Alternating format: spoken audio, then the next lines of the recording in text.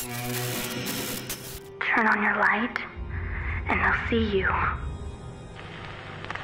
You make a sound, and they'll hear you. If you think it's scary being lost, just wait till you're found.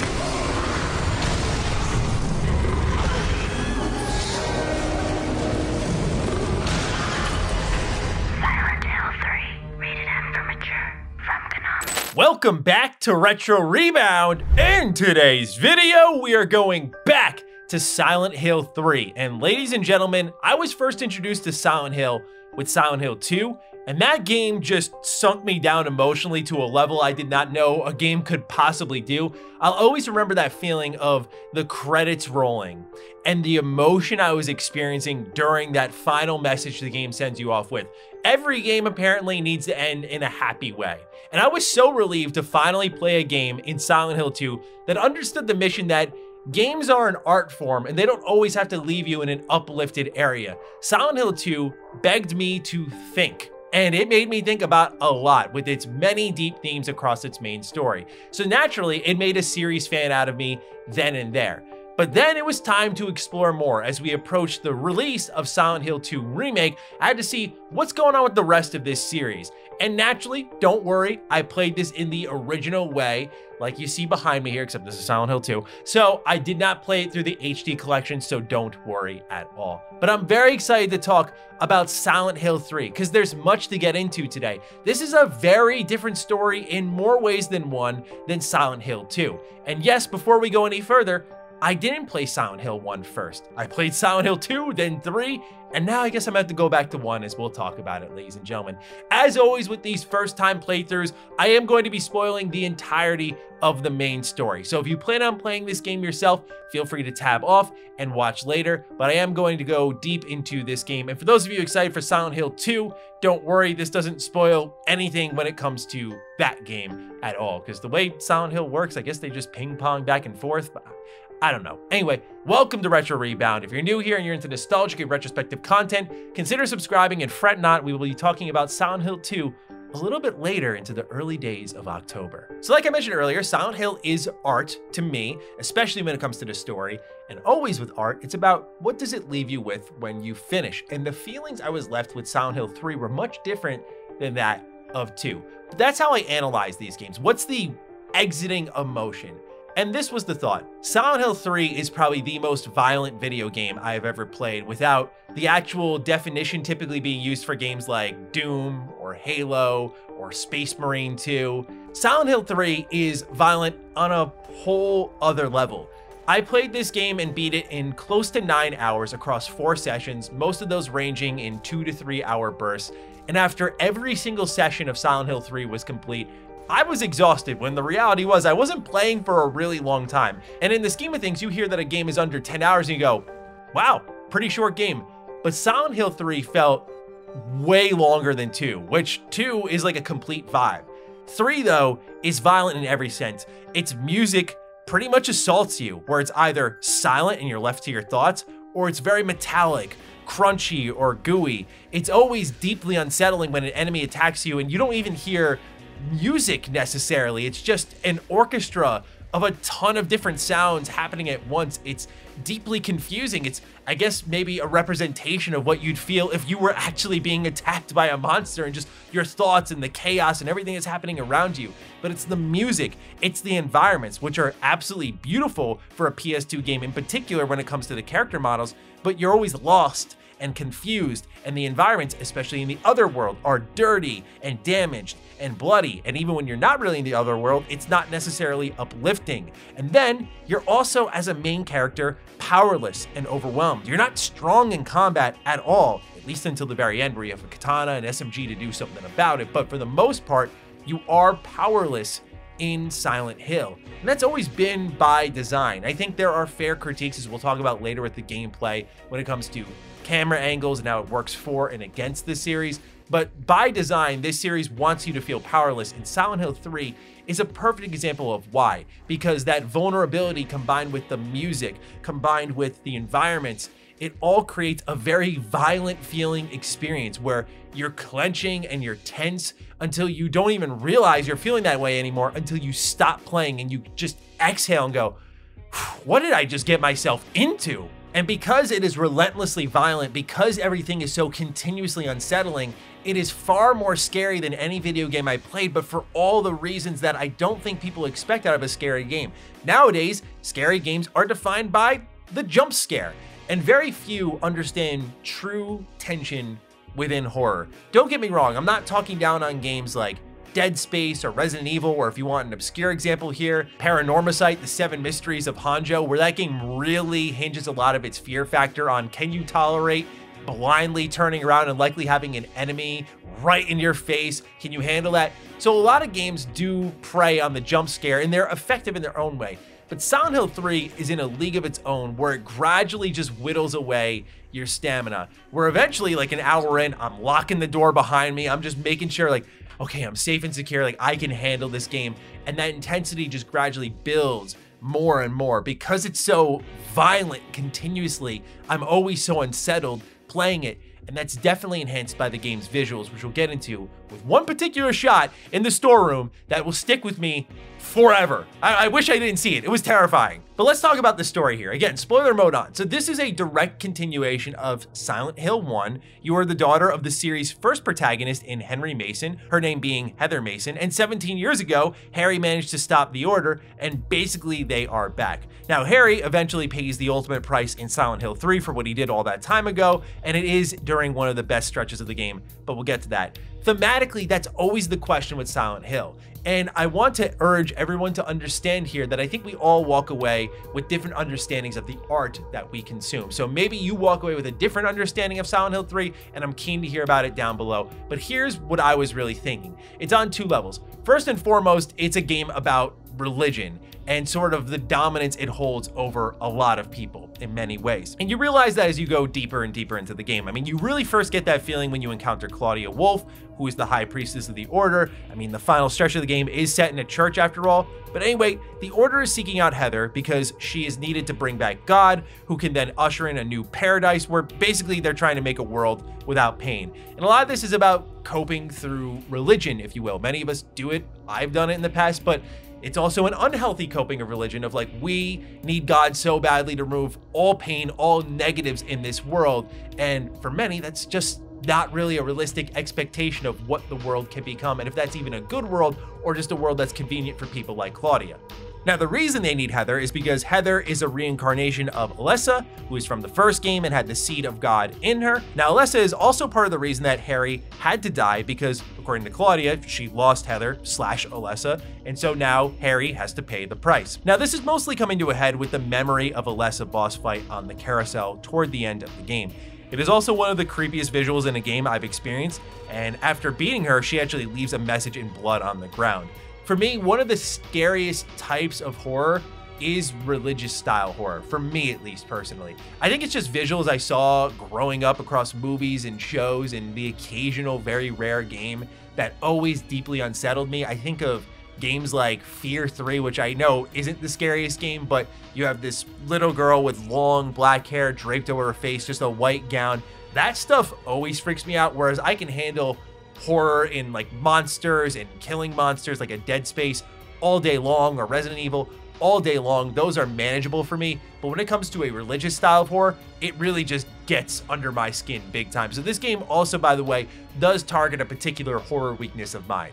But in that same vein of the little girl from Fear 3 is also what happens to Heather in one particular spot of the game, where you are standing in the storeroom, you're looking at this mirror, and you see yourself on the other side, and that side of the room begins to transform. And outside of the initial sounds, all you start to hear is like gurgling as the image on the other side of the mirror begins to transform into a bloodied, burned Heather.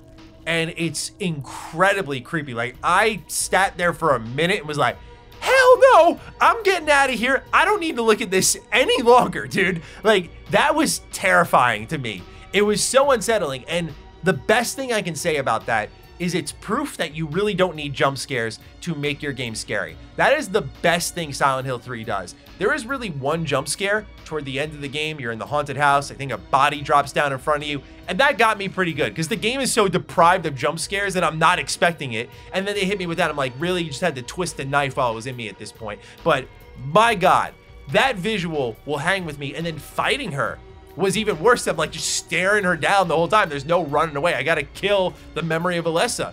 I mentioned at the top of this though, thematically, I feel the game is about two things based on my interpretation. So one was about religion and what it does to individuals. The other was about life as a woman and the expectations that are set upon them. More than anything, it spoke to, I think, a level of agency with a woman's body, which I was very surprised to find in a 2003 video game. So continuing on here, God is living inside Heather, and she is the one that has to give birth to said God. It's a forced pregnancy that she has literally no choice in. And then it even points to the baby really kicking when Heather begins to suddenly drop in pain and writhe. And you see Claudia mention like God is growing within you. That again indicating that Heather is pregnant with this God in her. And at the end, when Heather was just about to get ready to give birth to God, she takes a medicine from the pendant that she's had from the start of the game and vomits God onto the floor before stomping him out on the ground. And again, with a series so much built upon its themes and its subliminal messaging, you have to look at every single action as a message, and Heather spitting out and stepping on God is very much a no thank you to religion from her and the expectations set upon her. And I also think the message is, to me at least, that women are expected to give birth even at the cost of themselves. I think that message holds especially strong nowadays. Now, for a lack of a better term, based on the violence I spoke about earlier, it's also about an environment around her oppressing her in every sense, but she is fighting back actively against it. Now, there are elements that I found particularly off with the tone of the game, and I think it's deliberate, and I think I understand it. And it's in the final line of the ending I got, where Heather says, "Don't you think blondes have more fun?" When that first happened, you gotta look at it from my point of view. Silent Hill 2, I'll just say, ends with one of the most gut-wrenching, depressing messages ever in a credit scene. And you go from that to, "Don't you think blondes have more fun?" Credits. And I'm like, what was that, man? Wait, what? Like, why are we all uplifted? That was horrible what just happened there. But as I beat the game months ago, took some time to think about it, you start to understand that right before that, as I was going through the footage to prepare for this video, you have Heather saying, "Call me Cheryl," right? She's taking her name back. She's taking her identity back, who she is, and she kind of lightens up a little bit. And you wonder if, like, is that the real Heather who's been kind of hiding herself away throughout this entire game? And now she is able to overcome these expectations set upon her. And this is the real Heather, or Cheryl, if you will. And that was particularly powerful as well. So I feel like I came away with a pretty solid understanding of the game. As for the side characters that surrounded it, characters like Douglas, I could not stand this dude's voice actor, no offense. Characters like Vincent, I thought had kind of a weak death. Like, I thought the overall support cast wasn't as interesting, but I give it this caveat. I haven't really played Silent Hill 1. I only researched Silent Hill 1 to make sure I fully understood what I was talking about with Silent Hill 3. And what's pretty great is the overall message and what the game left me with was based solely in Silent Hill 3 and had very little to do with the continuation of Silent Hill 1. But that sort of context of like who Alessa is, that stuff that upon reading further, I'll completely admit, I went, oh, okay, that makes a lot more sense what was happening there. And that's why my initial understanding was religion, and then the deeper understanding with Alessa and everything was like, oh, expectations set upon women. So that's kind of my thoughts on the story and the themes there. Overall, I thought it was excellent, and it was an exhausting playthrough despite how short it was, but it was a very memorable playthrough. If I were to scale it against Silent Hill 2, I do think Silent Hill 2 still takes the cake with the way its characters just worked so beautifully for me, and I just remember every single moment of that game, it feels like so painfully clearly because everything was done so deliberately well. And not that Silent Hill 3 doesn't have that, but I do think different messages resonate with different individuals. And I think Silent Hill 2's messaging just resonated with me a little bit more. But I do think Silent Hill 3's storytelling and thematic messaging was handled a lot more intelligently, is what I would say. And that Silent Hill 2 definitely has the ability to rest upon its vibes and its character interactions more. And part of the experience that I loved with Silent Hill 2 was running into characters more and having those encounters, where Silent Hill 3, by default, does not want you to have those encounters often because of the nature of the themes of the game.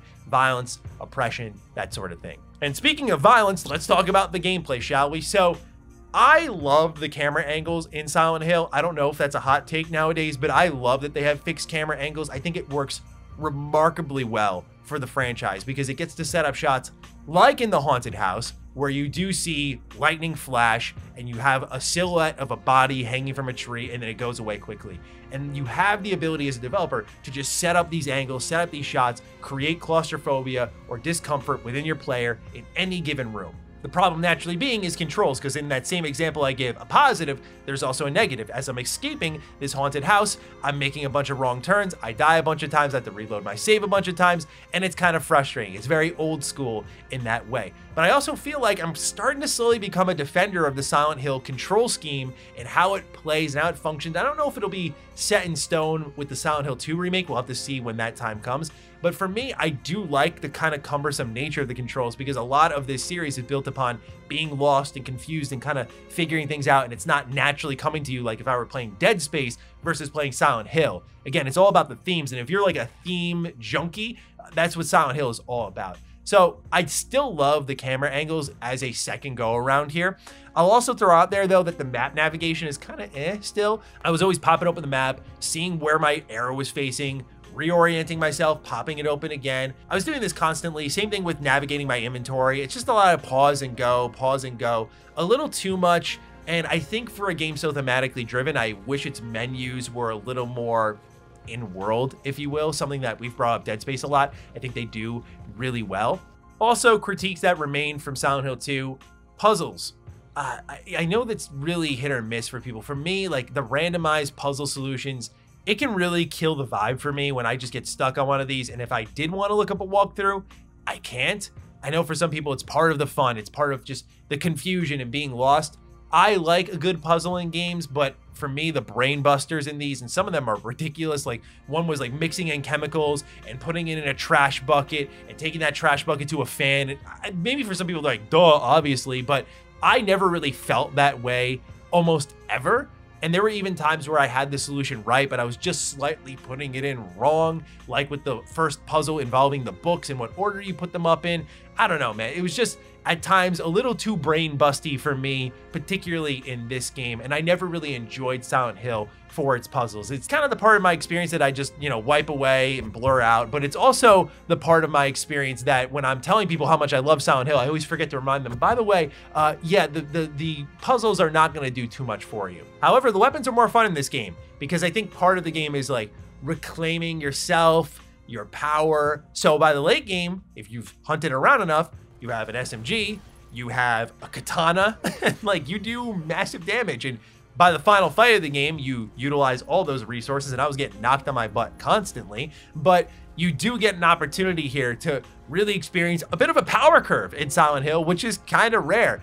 So yeah, overall, it was a really unique experience, and that's what I love about this series. I don't walk away loving every single thing about it, but I also can sit here and confidently say there's nothing like Silent Hill at all. And that's why it's rising up that totem pole of favorite survival horror series, because it does a lot wrong, in particular with its gameplay, I think, but my God, its storytelling, its intelligence, just the way it's built and designed is so incredible. There's nothing quite like it. And so I'm excited to go back to Silent Hill 1 probably would make the most sense. And I've heard that Silent Hill 4 is like a continuation of 2, so I don't know what to do at this point, but I'm playing the series way out of order, and at some point it's going to necessitate a whole run through. But nonetheless, ladies and gentlemen, these are my thoughts on Silent Hill 3. What do you think of the conclusions I came to? Was there anything I overlooked? That's always possible with these kind of very comprehensive narrative deep dives. I'm looking forward to hearing your thoughts, so fire away on your thoughts of the experience of Silent Hill 3. But until then, take great care of yourselves, and I'll catch you in the next Retro Rebound. Peace out.